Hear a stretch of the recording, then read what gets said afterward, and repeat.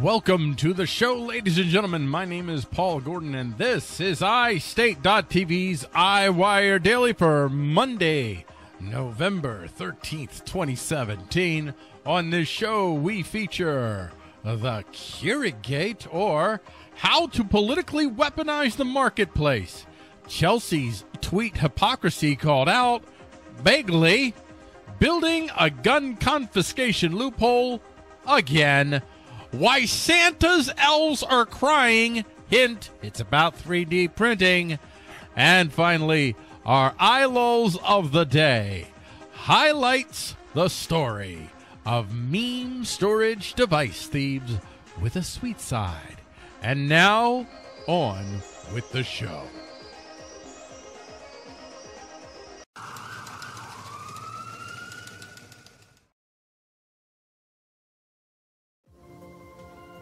This is Paul Gordon of iState.tv, and this is your iTop Daily Report for Monday, November 13th, 2017.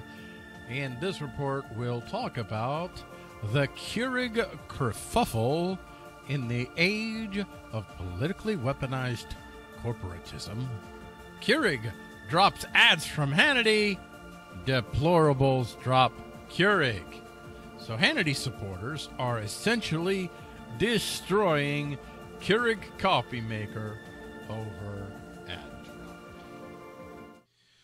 So Sean Hannity recently interviewed the embattled GOP Alabama Senate nominee Roy Moore on his radio show and somewhat confronted him regarding the allegations that he had inappropriate sexual conduct with underage girls. And Media Matters, of course, being Media Matters, the progressive attack dog that utilizes the tactic of attempting to intimidate advertisers to not support mostly conservative shows, launched into another round of attack against Hannity, accusing him of enabling pedophilia by not confronting Roy Moore hard enough, and by seeming to say it was okay to have sex with minors if it was consensual.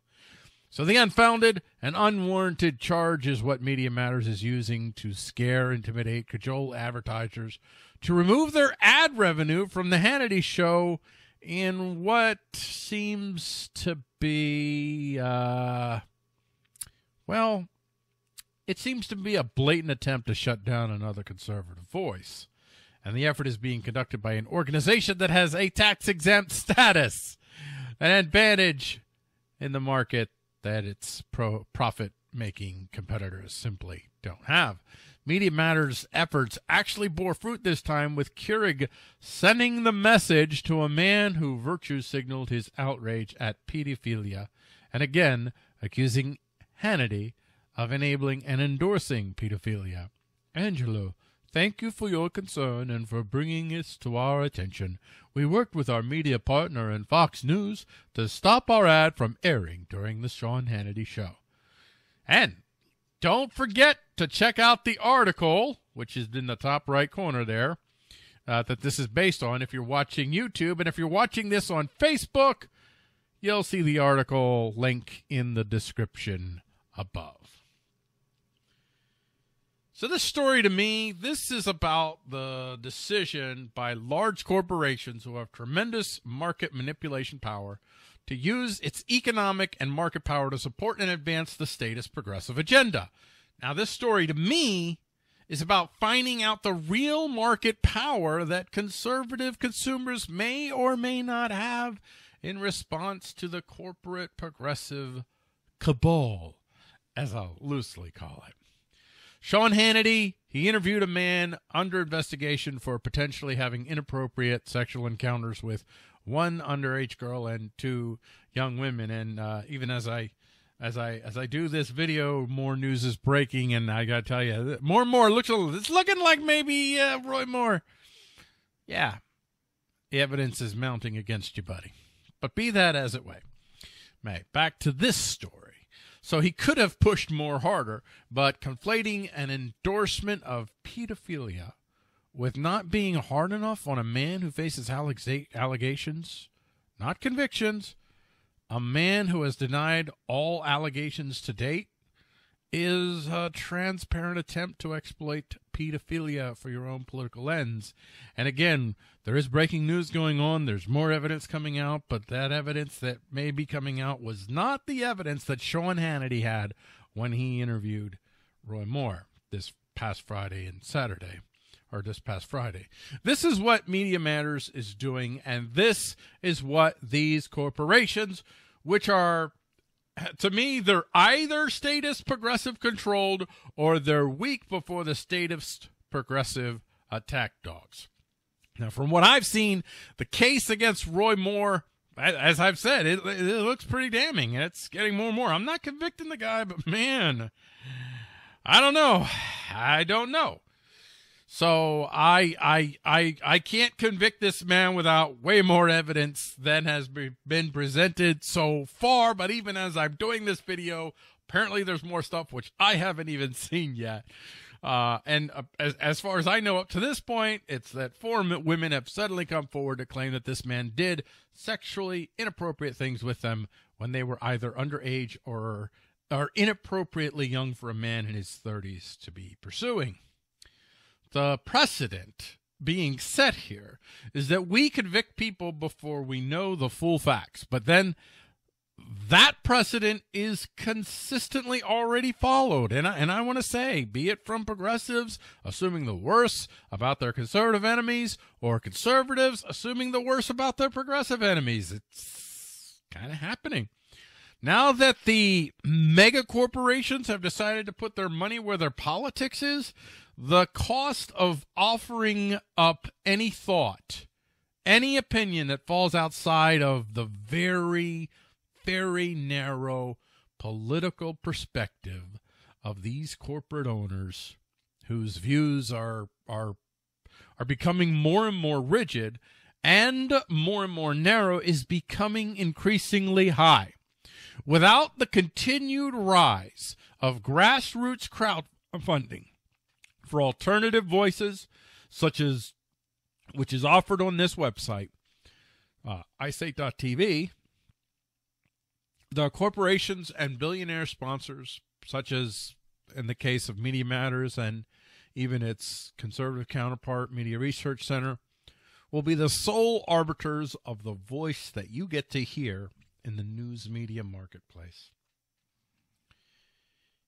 In another wrinkle to this story, Roy Moore is now coming out swinging against the Washington Post, where the stories originally appeared.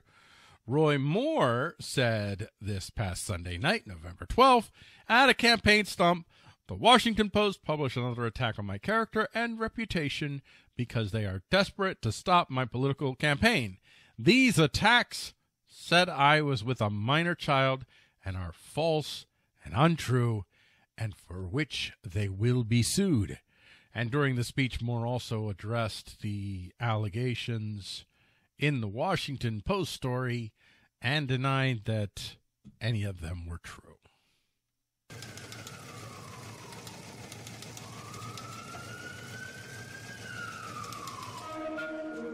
This is Paul Gordon of iState.tv, and this is your iPoll Daily Report for Monday, November 13th, 2017. On today's iPoll Report, we look at the tweet life of a not-so-funny comedian named Chelsea Handler, or a lesson in how to get owned on Twitter in one easy step. It's Chelsea Handler's sex abuse tweet backfires bigly.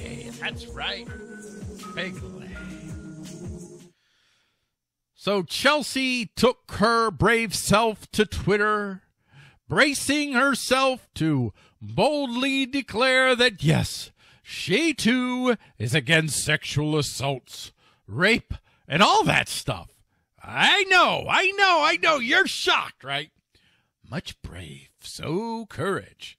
Chelsea declared in a tweet, imagine being molested by an older man. Then that man denies ever doing it and then goes on and gets elected to the United States Senate. What kind of message does that send to young girls everywhere and men, to all the men who abuse women? I fixed her quote for her with the, if you're watching the video, you can see the meme here. Imagine being molested by an older man, then that man denies ever doing it and becomes a powerful Hollywood producer. What kind of message does that send to young girls everywhere? It's pretty much going to be the heart of what we're going to be talking about here. Now, hey, yeah, now, to be sure, what she said in her tweet, absolutely, that would suck. I mean, screw that guy, right?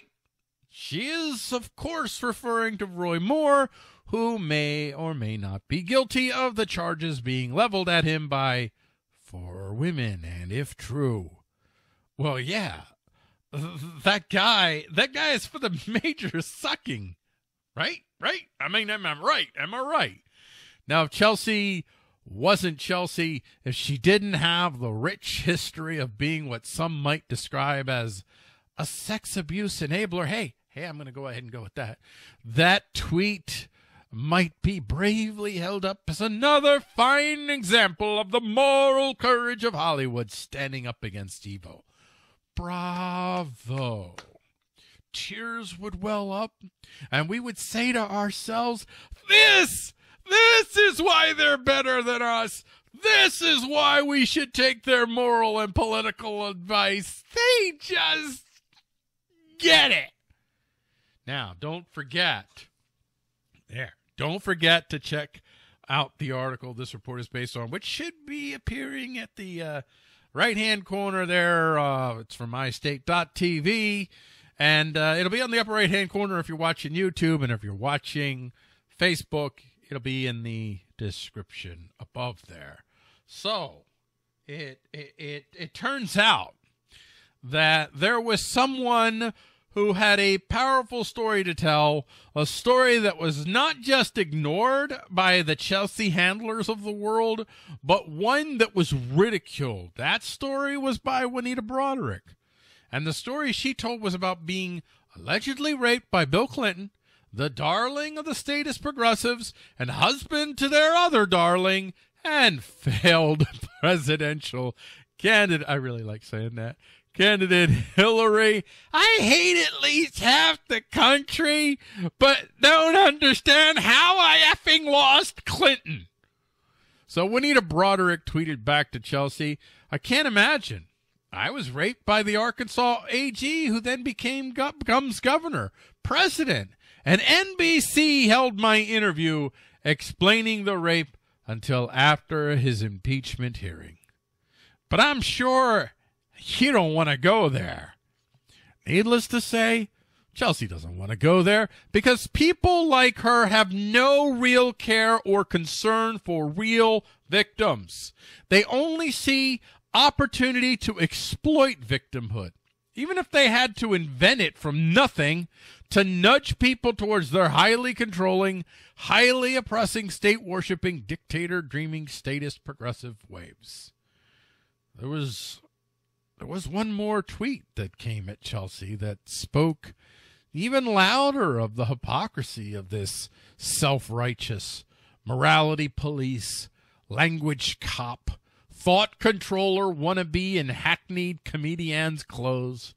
And that tweet came from the Gay Patriot, who simply said, tell us more, while displaying a picture of Chelsea Handler, nuzzled right next to the man who seems to have started off the whole frenzy of sexual allegations, Harvey Weinstein himself.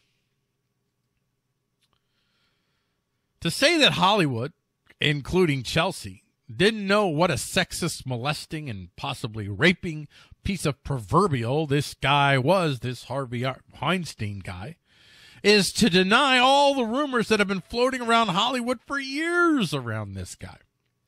But Harvey made you money, and you got connections from Harvey. So yeah, Chelsea wasn't so concerned about the struggles of women facing sexual predators as she is now. You see, this time, the predator in the crosshairs, alleged, is a Republican running for Senate. And destroying him means getting one of her kind in the seat of power, the kind of controlling, highly oppressing, state-worshipping, dictator-dreaming statist progressive that reflects the true values of Hollywood. I want to say a last note here. This video is not at all about defending Roy Moore. I don't. I haven't dug deep into who or what and why. I'll just say that the little that I have seen, it doesn't look good for Roy Moore. It looks highly questionable, I'm going to say. So this isn't about Roy Moore. This is about Chelsea Handler and her high-handed hypocrisy.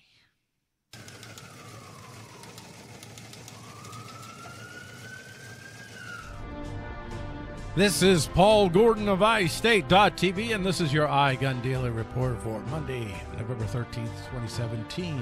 On this iGun Report, we talk about increasingly low standards to justify confiscating guns, and how one county in Washington state plans on becoming a new test model for gun confiscation strategies around the country. King County council members have taken to using a federal law that requires individuals who have been served with a domestic protection order to turn in their firearms to the local police in their area.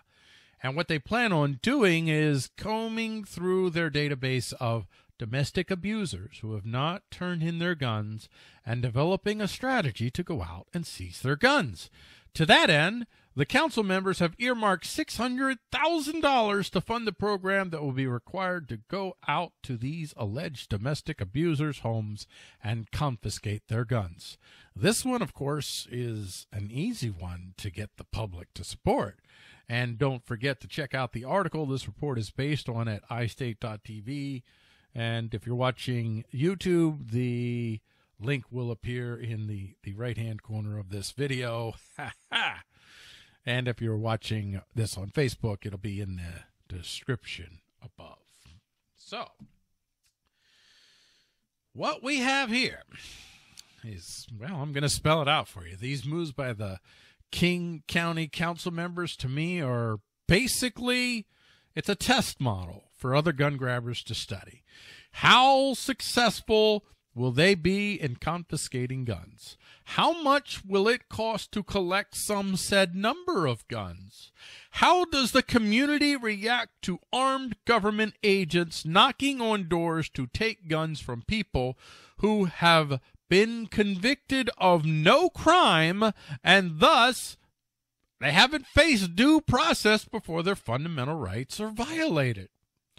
The precedent set by civil asset forfeiture, I believe, and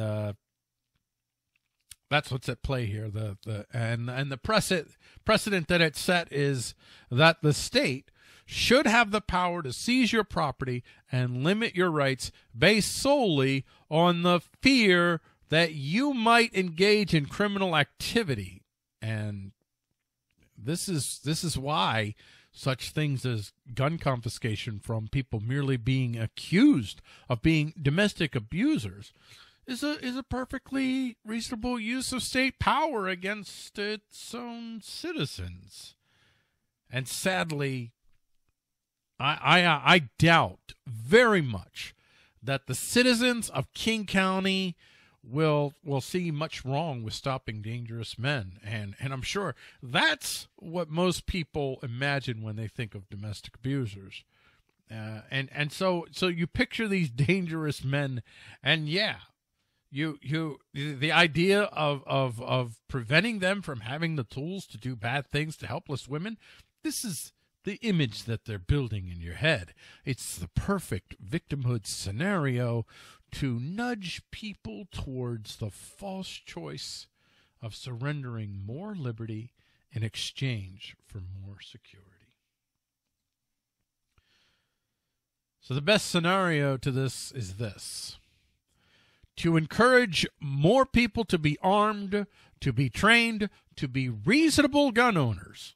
One thing almost all real domestic abusers have in common is this: they like to target people who can't effectively fight back. A woman with a gun who knows how to use it, that's not the type of target that most of these domestic abusers want to go after. King County Council members aren't interested in actually helping women under threat from dangerous men. Rather, they're interested in exploiting a genuine fear to nudge people towards an acceptance of a more powerful state that controls citizens that are increasingly weakened to resist the abuse the state has in the pipeline for the not-so-distant future.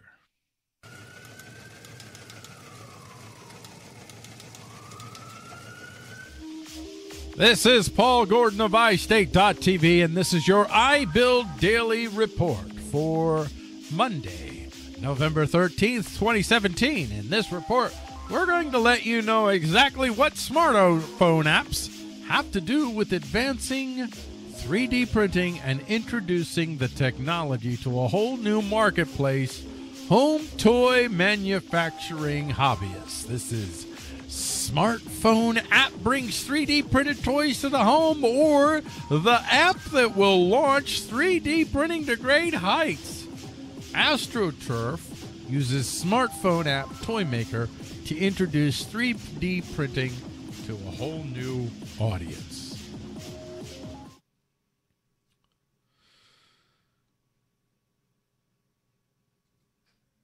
All right, I went to the wrong place, but I'm back in the right place. So 3D printing is a technology that we regularly track on iState at iState.tv, as we view it as one of the key self-empowering technologies out there today. News on the smartphone app front gives us even more reason to be excited about this technology. AstroPrint released a new smartphone app called Toy Maker that enables you to download toy designs and print them out on your 3D printer. And here's more information we're going to share from 3dprint.com. But first, don't forget to check out the article that this report is based on at iState.tv. And if I'm doing it right, you should see the link appear in the upper right-hand corner of this video. If you're watching on YouTube and if you're watching on Facebook, that link is in the description above. So AstroPrint just released, and this is, I'm going to be reading now from 3dprint.com. AstroPrint has just released a new toy app called Toy Maker, meant to offer kids a way to 3D print their own toys with 170 different options to choose from. Features that make this app very attractive for kids and parents include, one, well, it's free. The designs are of premium quality. The process is very simple, requiring just a few clicks. Learning opportunities abound. Okay, I'm great. And slicing the 3D design, distributing designs, and getting started on 3D printing. And then this is still from 3dprint.com. Not only will your kids be engaged in learning more about how the 3D printing process works, but they'll learn about 3D design and many materials available to bring innovation to light. Skipping the process of shopping in a mall or online store, you can look forward to producing toys at the desktop in your own home, and all with the support system of experienced AstroPrint designers behind you. AstroPrint, known as one of the fastest growing platforms for desktop 3D printing, as a company we've followed often, and especially as of late, as they've launched their own mobile app offering new file management features, slicing options, and far more. The goal of this progressive company is quite simple: to make 3D printing simple for everyone. And I'm for that. So what is the get for AstroPrint in doing this free thing? Well, it's simple. AstroPrint wants to create more useful reasons for you to buy its product, a 3D printer, and build trust with the rapidly growing 3D market. The app is a marketing tool for the 3D print making company. So don't be surprised if you see more 3D print companies following suit, as well as the providers of the materials you need to use your 3D printer. So this is going to open up a world of much more individualized product creation from the consumers themselves. In this market, the product is not the product. It's the tools and the supplies to create a product of your choosing. And you can bet many of these home 3D print manufacturers may very well make a little product selling their own, or a little profit selling their own unique printed products to others.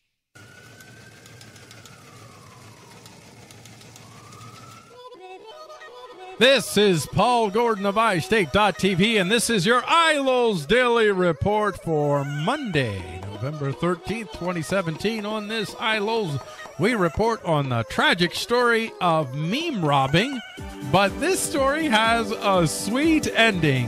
Meme-Storage Device and donut shop robbers show kinder, gentler side, or meet the donut Robin Hoods of Houston, Texas. Donut robbers offer sweets to robbery victims.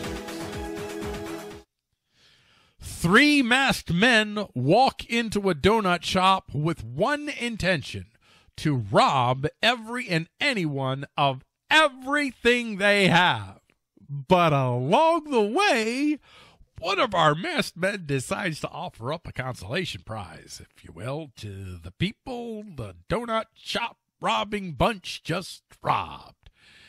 And be sure you check out the link to the article on iState.tv, which is posted right in the upper right corner there if you're watching on YouTube, or in the post description above if you're watching on Facebook. This is the article that this video is based off of, and it also has the video surveillance of the great donut heist of 2017 in it as well. So here's the story of 3 masked men who were thinking of a robbery one night. They thought hard about the target, and then they said a donut shop sounded just right. Yes, I wrote the 2 opening lines of this presentation to the theme song of the Brady Bunch, and I sure hope that you got that. I'm assuming you did, and you sang along with my glorious rendition of a television classic. So in this iLulz of the day, we have 3 masked men, but no masked gals. Well, not no masked gals, but no masked gals. Why don't we just say, but no, double negative. That's right. You don't want a double negative. But no masked gals. And definitely no Mom and Dad Brady, because, yeah, they're actually both dead now, kids. I don't want to harsh your mellow there. Still, we have a wholesome story to tell in much the same way as a Brady Bunch episode. And this story comes out of Houston, which is apparently in Texas, which my Houston friends remind me is now home to the World Series Houston Astros. And yes, I'm dating this video. It's 2017, November 13th. I already said that, but yes. So yeah, I threw in a sports ball reference into this iLulz. Fight me, but not really. Houston police are on the lookout for 3 masked men who, as the opening lines of the iLulz suggests, were on the lookout for a robbery target and decided to choose a donut shop. In an effort to find the donut shop robbers, the Houston police decided to share the surveillance footage of the crime taking place.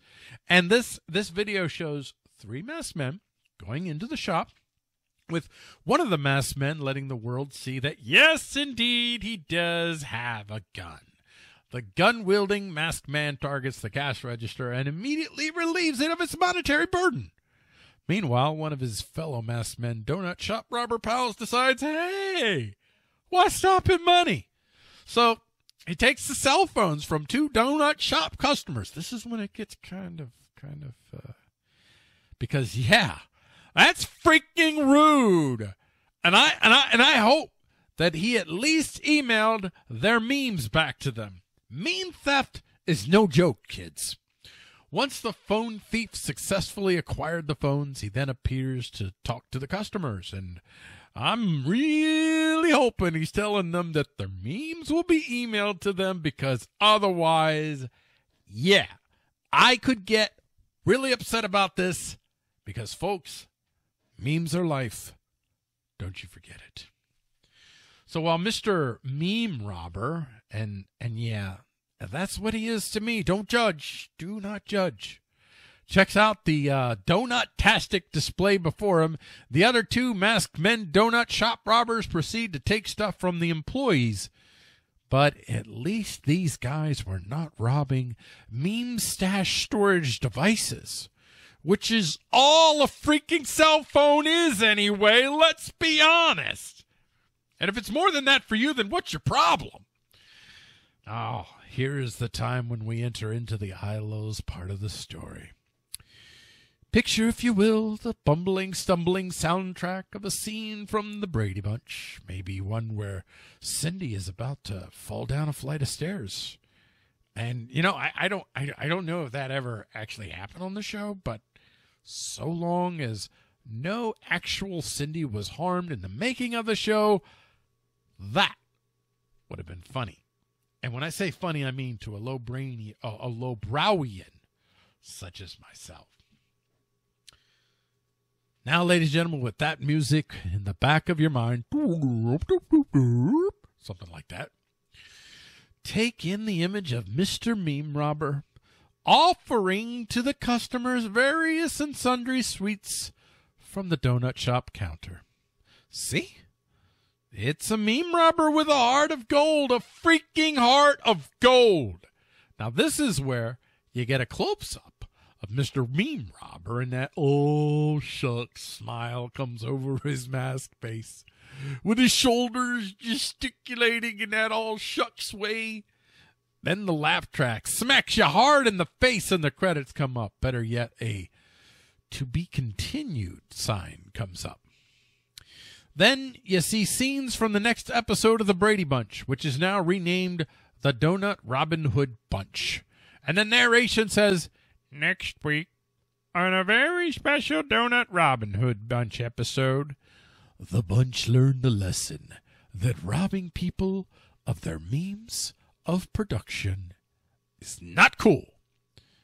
And now, ladies and gentlemen, the moral of the story: never, ever look a gift donut in the mouth, even if it just stole your meme stashing device. Thank you for making it through to the end of the show. Be sure you tune in tomorrow right here on youtube.com/iState and facebook.com/NoConsentToGov for another exciting episode of iWire Daily, featuring me, your host of hosts, Paul Gordon.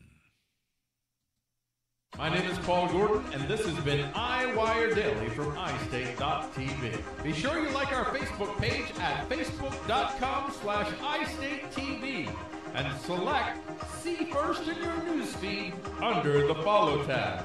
And if you're watching on YouTube, be sure you subscribe to us at youtube.com/iState. Hit that big red subscribe button and be sure to hit the bell right next to it to get daily notifications when we post new videos.